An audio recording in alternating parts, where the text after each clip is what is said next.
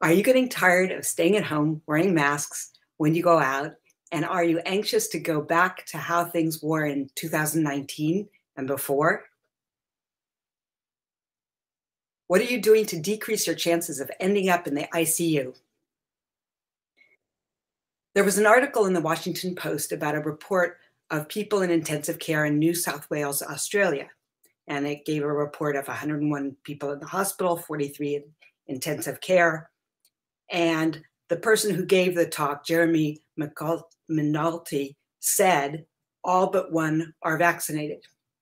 And that became a meme, which was utterly unexpected and surprising.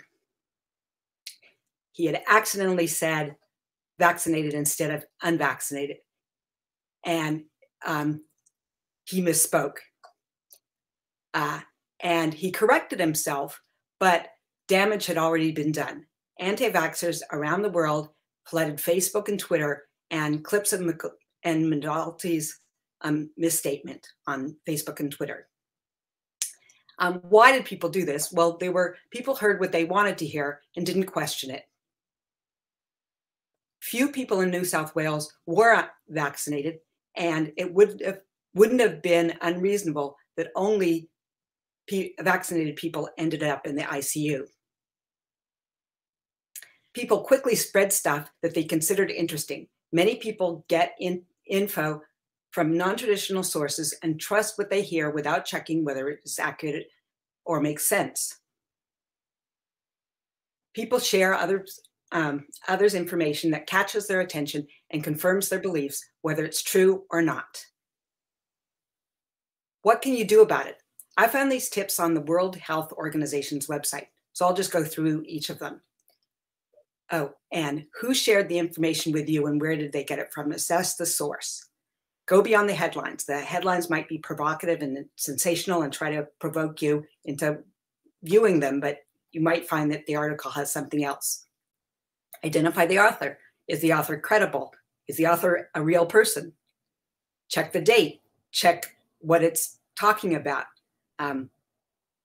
Examine supporting evidence. Check the biases of the person that's writing it and whether they're trustworthy, and turn to fact checkers. If we do this, then we can decrease the amount of misinformation that gets spread. Misinformation can be an innocent mistake, or it can be intended to deceive. So, and it has deadly consequences in the case of COVID. You can get excellent protection. One of my friends decided to get one Pfizer vaccine. She thought that 80% effectiveness was good enough for her. Why does she think, and others think, that they know better than immunologists? She trusts her car mechanic, dentist, doctor, and contractors, but she doesn't trust immunologists. What does 95% effective mean? A vaccinated person's risk of being infected would be 95% lower than an unvaccinated person's risk. There is still a percentage of vaccinated people who might get COVID. People are dying because of the spread of misinformation. It's up to each one of us to help stop or at least slow down the spread of COVID. So please come to Table E after this talk and share ideas for combating misinformation.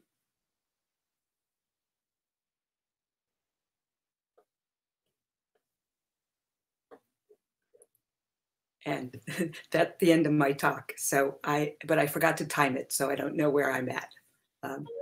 Hi, Nancy. Thank you, Nancy, for a fantastic talk. Really current and relevant stuff there.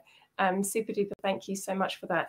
I'm not sure if we still have, if Richard is still having issues, but is Alex